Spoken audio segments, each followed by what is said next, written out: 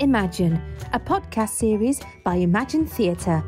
Hello again and welcome to episode 84 of the Just Imagine podcast as we continue our occasional series looking at the most popular pantomime titles by concentrating on Mother Goose. For more information, go to their website at www.imaginetheatre.co.uk. In the last episode, I was joined by the daughter of the legendary musical director, arranger and composer Paul Burnett.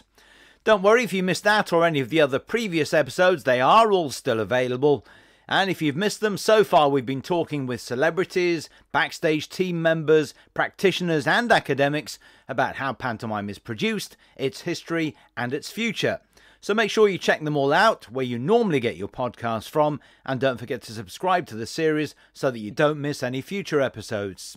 Well, this time we're going to take a look at another popular pantomime title, Mother Goose.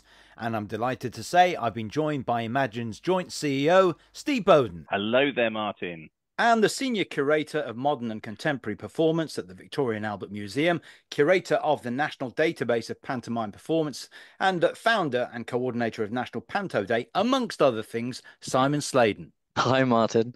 Now, I said most popular pantomime titles, Simon, and Mother Goose may not be one of the most popular titles these days, but it has one of the richest histories, doesn't it? Oh, the history is so wonderful. So, I mean, we can really trace it back to the first English translation of Charles Perrault's The Tale of Mother Goose. That's 1729, but 1806, we see her make her pantomime debut, and that's in a production of Harlequin and Mother Goose, or The Golden Egg. Joseph Grimaldi, the famous clown, is in it as Squire Bugle. And Mother Goose isn't the dame as we know her at this point. She's a mystical figure, a magical old crone. And she teaches the squire a lesson, now we don't see this today, by raising his dear departed wife from the grave and giving him quite a fright. Now, that show's important for a number of reasons. So we see Mother Goose as a title come on. It's also credited as cemented the English country village as a popular pantomime setting. And it enjoyed a revival in New York in 1831. But the Mother Goose as we know it today really has its roots in the 1902 production at Theatre Royal Drury Lane with, of course, Dan Leno. A humbled and contented Mother Goose is tested when she adopts a golden egg-laying goose. And as her wealth grows, of course, she seeks beauty. She's transformed by bathing in a magic pool. And as the wonderful fairy Heartsease explains, while she's content, the goose will stay. But when she grumbles, it will fly away. And audiences loved Dan Leno's transformation from this worker Mother Goose to this beautified, amazing individual on the stage. And the stage described that Mother Goose as a veritable creation, a study that tempts one to see it again and again.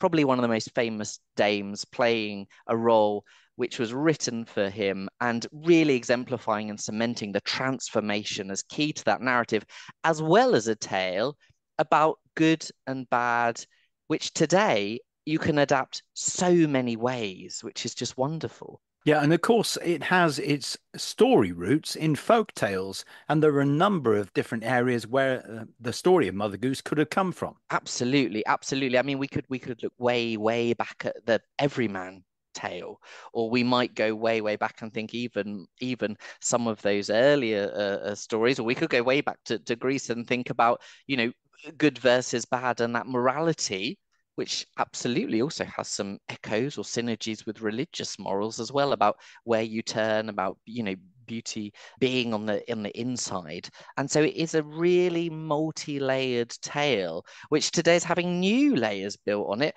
because if we think about where may we see some of that behaviors or characteristics, or hiding behind something, or wanting to be beautiful or famous, of course, social media, talent shows on television, they've all been used as reference points in contemporary productions.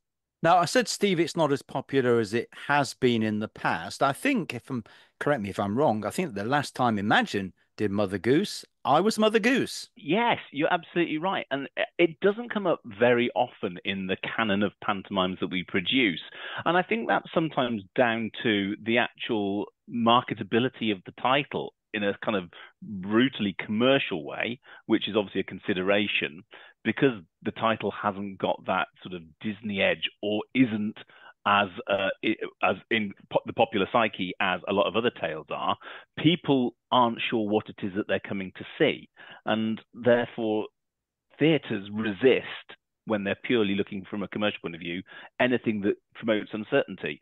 Certainly when we've done Mother's Goose, and you're absolutely right, when we did it with you and we've done it with Ian Lachlan, and we've done it with Steve Wren up in Eden Court, when we've run it with established dames, where audiences tend to come back to see the panto because they know the performers that are going to be playing that title role, and therefore they're a lot more open to being tested with new titles.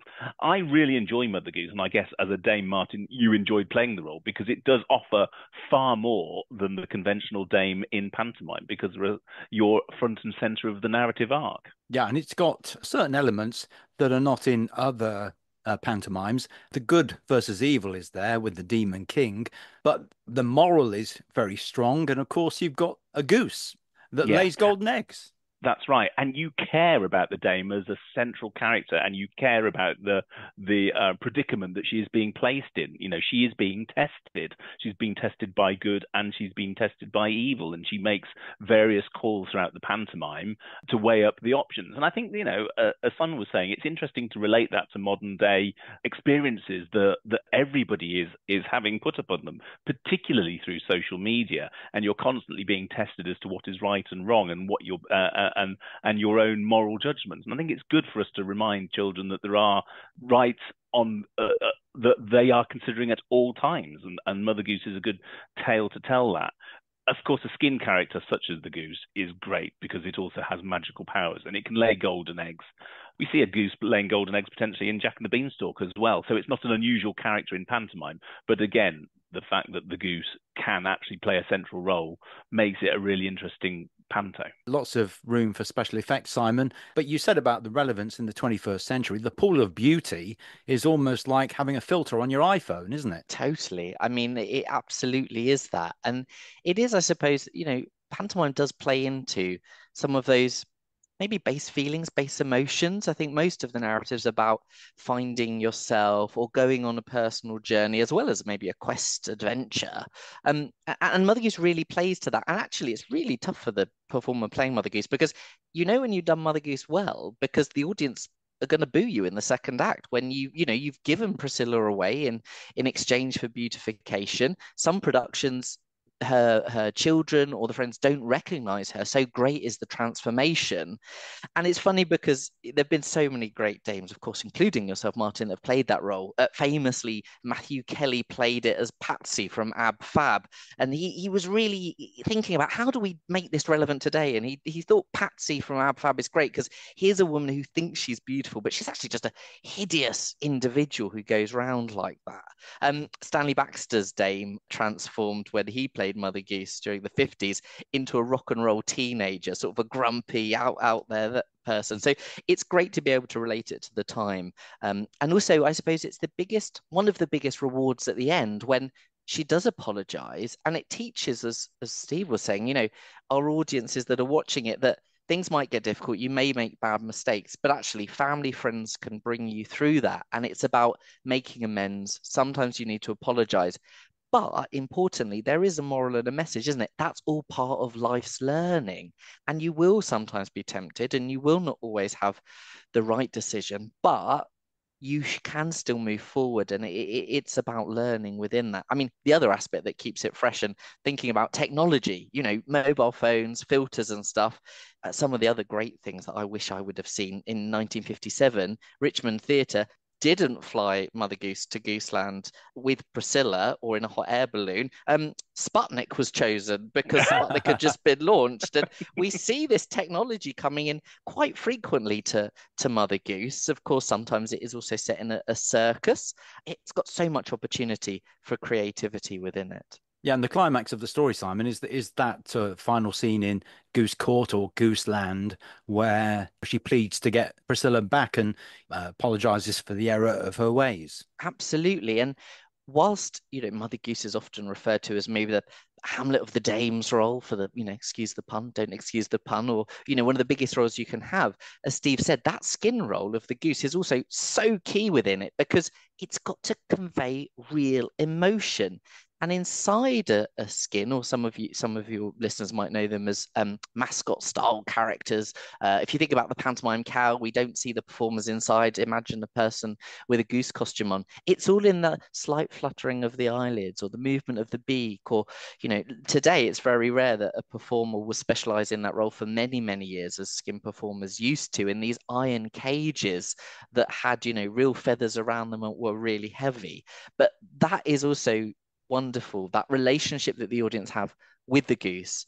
They're on the goose's side as well, and you get such a great sense of family from that. It's one of the pantos that often, if it's done extremely well, it is a roller coaster of emotions. We all sort of think, oh, wouldn't that be great to have all that money from the gold and then have a bit of an uplift, and then you think, oh, would that bring happiness? And it's one that really makes you think and celebrate, I suppose, celebrate community. Steve, when you're actually producing any panto, and Mother Goose is a good example, what are your considerations? We said it's maybe not as popular as some of the other titles, so what are you considering before even looking at Mother Goose? I think we would consider the venue and the reputation of the separate central characters. Are we working in a venue where we have actors who are repeat performers? Is the dame a repeat performer? Is there a demand and an expectation and an acceptance from the audience to try something different, which is obviously, from a producer's point of view, really satisfying? So we make a kind of quantitative decision on those elements, and we talk to the theatre and we say we'd like to try this title. Interestingly, Mother Goose performs particularly well for us in Scotland, and I think that's because there are a greater number of dames in Scotland who are more resident in theatres and who have been there a number of years. And also, I think the story just works in Scotland. They don't necessarily see their pantomimes in the same way as perhaps an English audience. They follow narrative and they follow relationship and emotion in pantomime in a much more dynamic way than we do down south. They're a very interactive style of show. But I think once we've decided commercially whether the show and the cast will work together, a lot of the other considerations are on the goose, the actor that plays the goose. One of our great panto exponents in this country is Nigel Ellicott. He cut his teeth in his early pantomime careers playing a goose, I believe, down at the Belgrade in Coventry, and at several other venues after that. And it's exactly as Simon said, it's such an incredibly important part for you to care from an audience's point of view about it. Finding an actor who is able to do that sort of role is probably one of the key considerations that we have, followed by the scale of the show and the key journeys and the key moments. How Priscilla flies. How do we get our cast to Cloudland? Or do we follow a narrative that takes us down to the Demon's Lair, which is also a narrative thread of Act 2? Act 2 of Mother Goose offers up so many opportunities for staging it that you actually have a blank page to decide down what route you take that story arc. And in terms of special effects, in terms of sets, costumes and so on, there's an opportunity to fly, perhaps. I think the Pool of Beauty was more of a waterfall when we did it, but there are all sorts of things you can do with that as well. There are, and obviously in exploring the world of digital screens and screen-based tech, again, far greater opportunities present themselves. And it's like everything. Producing panto in the way that we do it at Imagine and a lot of other commercial producers is you have to try and forecast your return on your investment over how many seasons will you recover the costs investing into this level of tech.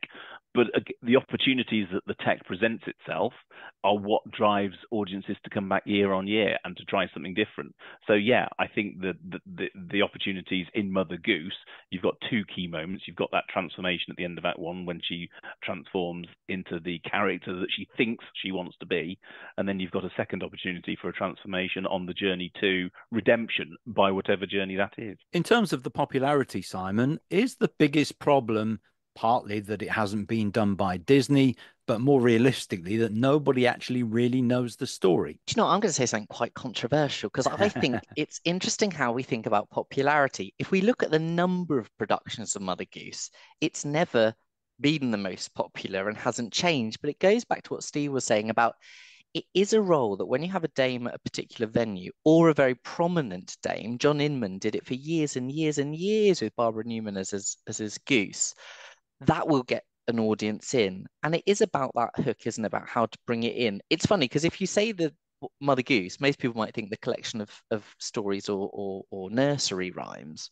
But I think people today are, and we're seeing it from the industry more and more, the portfolio of titles is expanding. And I think it's great that Mother Goose, which people might not really know much about, is being included, but it is often seen as that pinnacle of a dame's career, or landing that role is like, you've really made it. I mean, let's look at some of these people that have played Mother Goose: Norman Evans, Nellie Wallace, Jack Tripp, Hilda Baker, Ronnie Corbett, Elaine C. Smith, Christopher Biggins, Brett Kaler, Clive Rowe, and even Elton John, a benefit performance where John Gielgud was the Goose King in 1984. So whilst most people might not have heard of it, I think certainly pantomime goers are aware of its really important status. It may be done more rarely than other titles, but there's a reason, because there's something very special about that it's a moment where you are honoring the craft of the dame. You're giving them that extra depth of performance that might not be naturally evident, even though they will give it, but might not naturally be evident in other plays. And as Steve said, it's a tough one. Getting somebody to play the goose, either in a skin, or today, as we're seeing more and more of, as a walking, talking goose with an exposed face that can be one of those characters and deliver some of that emotion and narrative through speaking English, that's a tough one. And you do have to, I think, work much harder textually on the script to deliver those narrative points. We've spoken so many times about pantomime being the first time children will go to the theatre. If you ask them what the story of Aladdin was, or what Cinderella was, or Sleeping Beauty even, they would know Jack and the Beanstalk. But if you ask most children the story of Mother Goose, they simply wouldn't have a clue, would they? No, and I think that potentially is a problem with some of the parents as well. And at the end of the day, the parents are the people who make the financial commitment to take the family to the pantomime. And when you're looking at pantomimes and choice of titles in venues, and you've decided as a family that you'd like to go to the pantomime, if your local panto is a title that you're less familiar with, but one that's perhaps 5 or 10 minutes away further is a title that you recognize, that will be a driver in the decision of where to go. So I think, as we've identified, the choice of casting is really important in that title. So the future of this as a title, Simon, you've already talked about its relevance in the 21st century. Steve already mentioned how new technology can help. Simon, has it got a rich future, do you think? Yeah, I think it absolutely does. And actually, although I provocatively said, it's never been the most dominant of forms, we are seeing more productions year on year in the last maybe 5 years or so. And that's partly because it's becoming a bit of an anniversary title. So if there's a venue that's experiencing an anniversary, maybe of the building or of a dame or of a certain celebration or festival, it seems to be a great way to center that. I think because of the spotlight that's been on it, some of these really key dames in the contemporary practice and some of those venues, other people are going, hey, this is a great story and we can be really confident in delivering this. I think its relationship with technology is going to get stronger. I think we're going to see the goose character becoming more and more integral as a speaking character to maybe add to the comedy level. We are seeing productions that are doing away with the romance side of it as being sort of the family and their journey. And I think I look very much forward because, as we've discussed, what a great show for spectacle. Water, sky, into the depths of the earth. There are very few that get that. And I actually think that makes it exciting because when the audience don't have such a strong affinity to it and they're not expecting the Disney characters jump onto the pantomime stage, they will allow that imagination to absolutely run wild. They have no expectations, and that in a way can be even more rewarding and special, which is why I think we are seeing it as one of those sort of anniversary celebration titles.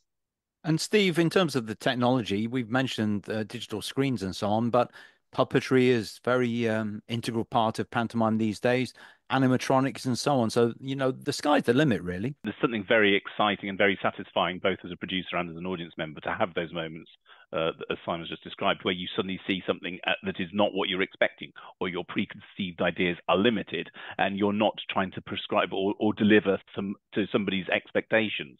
And I think, what's exciting about all panto titles is how we can keep these stories fresh, what levels of tech we can bring to them. The idea of the skin character becoming a walking, talking, living, breathing, interactive performer who does dialogue with the audience, whether it's to the ears of other characters or whether it's purely to the ears of the fairy vary in the audience is quite an exciting device. And I think it's breaking down those barriers of what we've done before and pushing them forward, which keeps us going as panto producers. I remember when we first created the animatronic giants 20 odd years ago, and then kind of developed that in the kind of Pegasus flying horses. There's a great opportunity for the sort of tech that's used in film and used in other, theme park worlds to become prevalent in pantomime. Often it's just about bringing those worlds together and having a probably ultimately deep enough pocket to make those production choices at the outset and to commit to being able to deliver them, and knowing that if you're going to create a brand new production of Mother Goose, that you've got enough venues where you can place that product for years to come to recover your investment, and as all businesses have to do, to return a profit to allow continual investment in future titles. And Simon, is there any more we can do with the story to make it more relevant in the 21st century, more inclusive, more diversity and so on? Yeah, interesting question, Martin, because there have been lots of productions which have done this. So the Tron in Glasgow, Johnny McKnight, his production had Mother Goose's son actually fell in love with the villain's son. And there was a great playing out there of, does the son of the villain want to be evil? They don't know any different. And there was some learning there, and a lovely romance blossomed there. Of course, I think, as we said earlier, that notion about being yourself, self-empowerment, and it's difficult, isn't it? We see advertising everywhere, whether that's on the phones, whether that's on telly. It's saying about, this is how you should look, this is how you should be. Well, Mother Goose is a title that absolutely says, be who you want to be. Don't let that be prescribed. Don't get sucked in by that. And I think that moral is so strong that it can really help with our present day. But that notion and ability for being inclusive, especially because you think of those plot points where the audience are the moral compass. Should I sell Priscilla? Do you think I'm beautiful? I mean, that's so empowering, and I think we're always, the industry's working very hard to be more inclusive and think about some of those way narratives, whether that is a relationship between same-sex characters, whether that's ensuring that the casting is representative of its local audience and wider audience. And the other aspect, which I've been thinking a lot recently, is about some of those environmental aspects that we're thinking about more of these days, our relationship with animals, about aspects such as animal cruelty or animals being part of the family. That's something that we're seeing pantomimes think a lot of. Jack and the Beanstalk, a lot of productions are now thinking about that environmental aspect of that, about looking after the planet. And of course, looking after each other and being kind to each other is exactly what the Victorians were talking about in that, about not just using animals for giving us money and then being done with them. They're part of the family. They give us so much care. We love them. They often have human names. So I think there's a lot that reflects society and can inform society, and will continue to do that, whether that's a celebration of the relationship between humans and animals, or maybe exposing cultural anxieties about technology, such as space travel, or who knows, AI. I mean, things like that make people appear differently. Pantomime, but particularly Mother Goose, is going to be the vehicle that we see that. And it's interesting, the relationship with animals, I think, was a key feature of Ian McKellen and John Bishop's Mother Goose a couple of years ago. In terms of the venues, though, Steve, obviously for both producers and venues, it's a really important time of the year. You have to make sure you get it right. Are venues perhaps more reluctant to take that risk on a title like Mother Goose? It's always further up the list of concerns that you are faced with. It was always there, but it's certainly higher. But we also point out the great strengths and opportunities that arise. You have a greater freedom to explore all those themes that Simon was just talking about. And that can be quite liberating. And when you can deliver a very strong, good production of it, because most importantly, you've got the right actor playing the role of Mother Goose, then actually the benchmark and the stepping stone to the following year's production is actually raised, because people go, wow, that delivered a greater experience than I was necessarily expecting. Yes, of course, I'll come back next year and see what there is on offer in the theatre then. And I think that's what it's all about. It's all about using the panto, as venues often do, as a cornerstone of theatre programming, both the subsequent pantomime, but also other things that are happening. And I think the role of Mother Goose is going to be a lot stronger than it has been as a title, because there are other titles that people are also struggling to stage. Dick Whittington is a very unusual title for similar reasons. It has great opportunities, but our canon of titles is perhaps sometimes contracting. And what we're trying to do is to go, there are other titles that we should be exploring. And Mother Goose is one of those, providing that we can find the right team and the right production style that won't jeopardize any commercial success. Of course, you've been looking at new titles in the last couple of years. Treasure Island, Little Mermaid, Robin Hood is back again this year. So do you think Mother Goose might come back into the Imagine canon in the next few years? Yeah, absolutely. I'd like to. I think we're looking at where we have continuity of performers, particularly dames, and where we have the opportunity to develop a new production. Excellent. And that's a nice positive note to end on as well. As always, it's been a fascinating discussion. So Steve Boden and Simon Sladen, thank you so much for joining me. You're welcome. Thanks so much, Martin. And that's it for now. But you may like to know that in the previous 83 episodes, we've discussed a number of other pantomime titles, ranging from Aladdin and Cinderella to Dick Whittington and Snow White. So make sure you check them out and subscribe through your favourite podcast app so that you don't miss any future episodes. In the meantime, join me, Martin Ballard, next time for episode 85, when I'll be joined by the stage, television and film actor Nathan Guy. Thank you for listening to the latest edition of Just Imagine, the podcast series from Imagine Theatre. And you can find out more by going to www.imaginetheatre.co.uk.